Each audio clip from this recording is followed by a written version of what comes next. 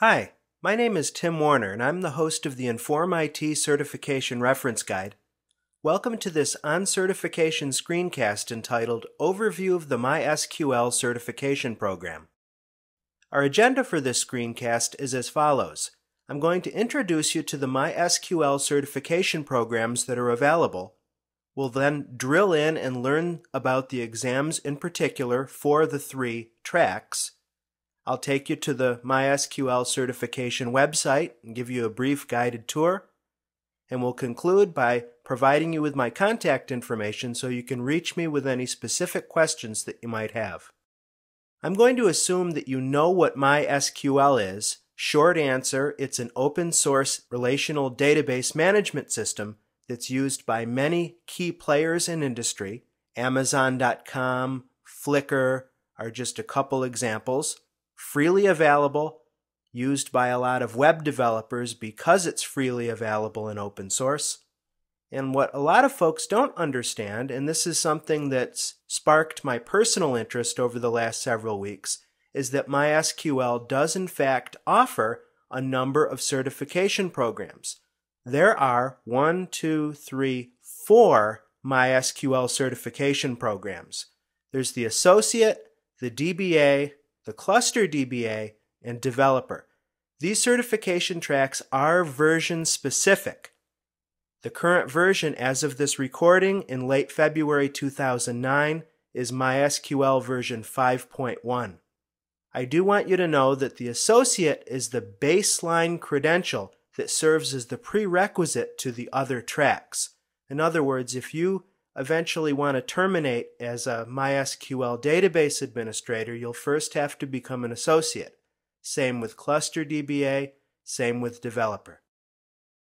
Specifically, the Certified MySQL Associate title, or CMA as it's known, requires that you pass a single computer-based test.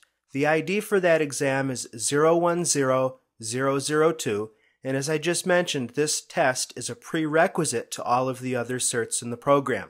Some folks who just want to qualify with entry-level skills in the MySQL database management platform will stay with the associate title.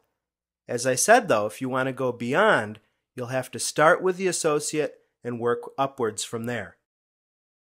Moving upwards to the database admin or CMDBA title, you have 2 exams to pass there, the 005002, the DBA Part 1 test, and the 006002, DBA Part 2. The Cluster Database Administrator, or CMCDBA title, is kind of a subsection of the DBA cert, but it is in fact a separate certificate, a separate credential.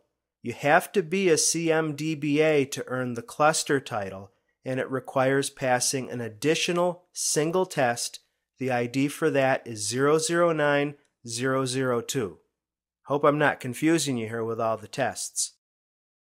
Finally, if you're interested in programming or developing MySQL, after all, if you've ever heard of LAMP, MAMP, WAMP, and so on, that refers to web applications that use, well, in the case of LAMP, the L stands for Linux, the A stands for Apache Web Server, the M stands for MySQL Database, and P stands for Perl, then you're definitely getting into development territory. The CM Dev certification requires the 003002 Dev 1 exam and the 004002 Dev 2 exam. Before we hop on the web, the exam meta that you need to know for these tests is as follows. Normally, a certification program will allow you to register through either Prometric.com or Pearson VUE. For whatever reason, MySQL, and by the way, if you haven't heard the news over the last year or so, MySQL was in fact purchased by Sun Microsystems, so now Sun owns MySQL. You have to register for your MySQL exams by going through my company, Pearson VUE. You can go to vue.com/MySQL. The exams are pretty pricey. The associate will set you back $125 per attempt. The professional level exams, $200 apiece. Therefore, if you want to become a DBA, that's going to cost you, let's see, $400, $525. And that's not even counting the training that you may require in terms of instructor-led training and/or books.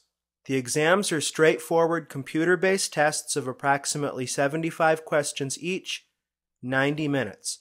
Just very basic bread and butter tests, no real curveballs to speak of. Before we conclude this slide, let's hop up onto the World Wide Web and I'll show you the website, and I'll also give you a heads up on some really good study materials.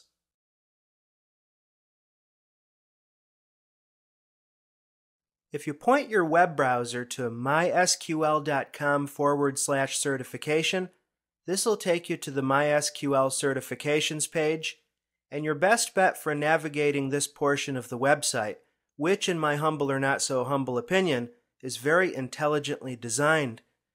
You should just use this area here over on the left-hand navigation bar.